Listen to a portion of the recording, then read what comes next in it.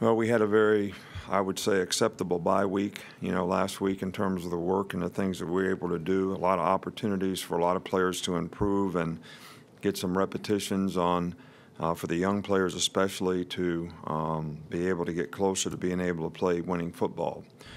This is obviously the most challenging part of our season. We need everybody's energy. We need everybody's focus and intensity to prepare for the games, this game in particular especially, because this part of the season really defines who you are and defines you as a team and creates a total identity for the team that you are. So good preparation and focus is really important, and get lost in what's in front of you in terms of the challenges that we have, starting this year with a very, very good LSU team. LSU has gotten better as the season has gone on. Probably the worst thing that happened for all of us in the SEC is when they lost to Troy. They've really made a turnaround as a team, which I think speaks volumes of the coaching staff and the job that Ed Ogeron has done there to get the players to recenter, refocus, work on improving. They've been very productive since that time and playing very, very well as a team. This game has turned into a huge rivalry through the years since I've been here, especially, I guess, but probably even before that. But since 2007, I think both teams have been ranked in the top 20 in each one of these games that we've played, and I don't think this one's really any different. So LSU has done a great job of taking care of the ball this year on offense. They only have like 5 or 6 turnovers for the whole year. Offensively, they've done a great job of running the ball. They've got a great running back. The quarterback has been very efficient in his passing and how he runs the offense. They got a great receiver in number 7. Their defense is ranked nationally in a lot of categories and has played very well, and pretty typical sort of LSU team in terms of how they play and what they're doing very, very well. Always good on special teams because they have really good team speed. They've got really good returners, so they're, very, very good in the return game. So all around, I think this is probably the best team we played to this point in the season, especially the way they're playing right now, and this will be certainly the most challenging game that we've had to this point.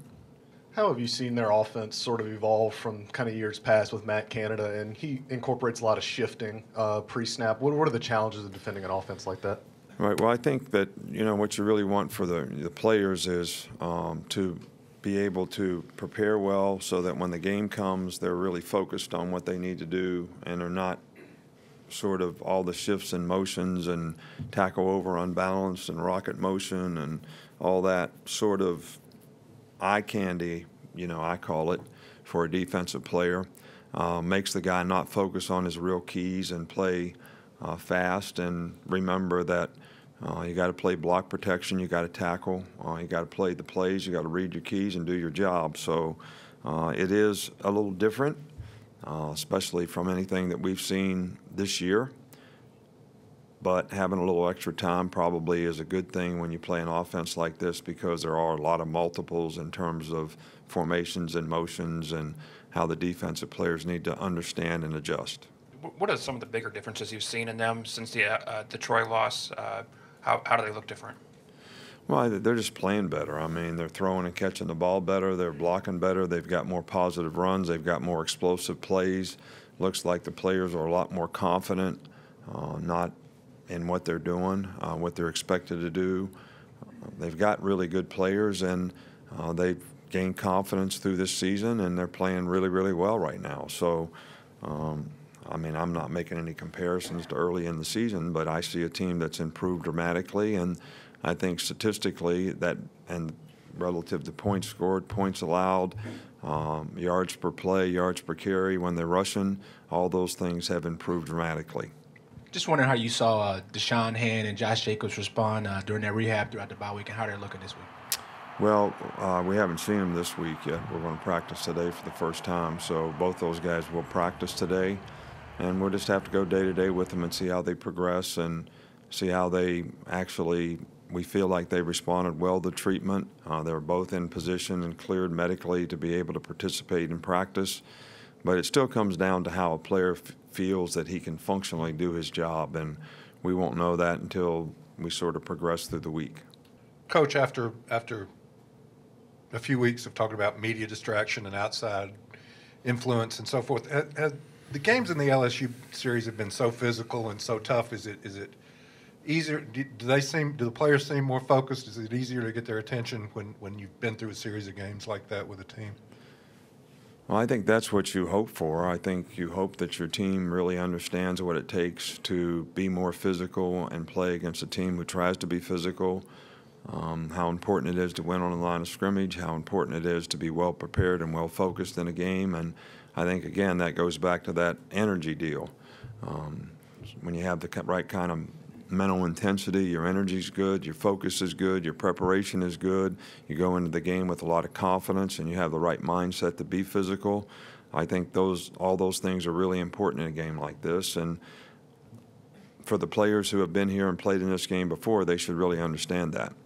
Just how have you seen Hootie Jones progress and mature over the course of his career, not only just from the beginning but since last season? Hootie's done a marvelous job, especially this year, in terms of how he's played, the consistency that he's played with.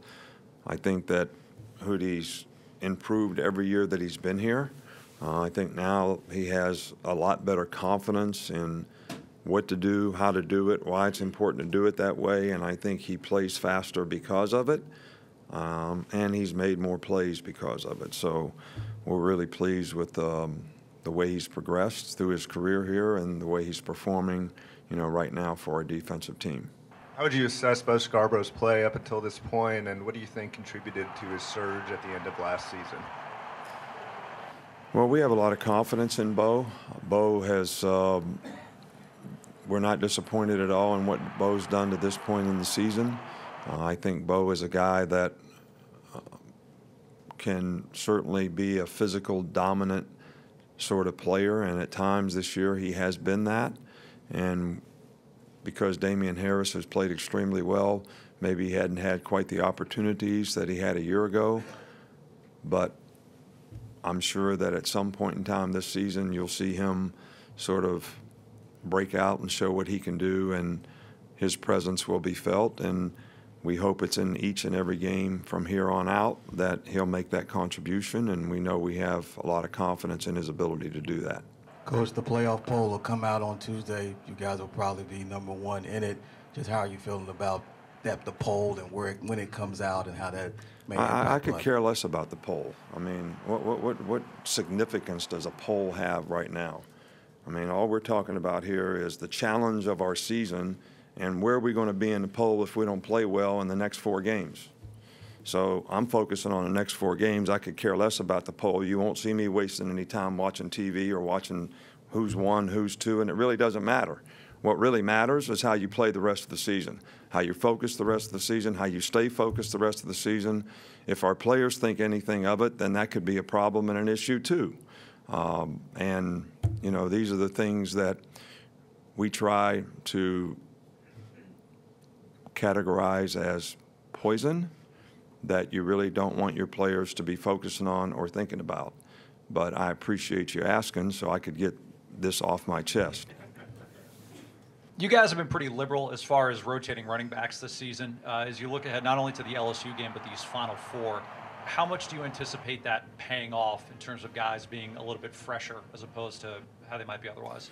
Well, we're hopeful that it pays off, and we're hopeful that every one of our guys are sort of full strength, getting better, feeling more confident, ready for each game one at a time here as we play them down the stretch. And the SEC season really starts for us, and hopefully each one of these running backs who can make a significant contribution to our team are ready to play their best football of the year. Thanks, Coach. Thank you.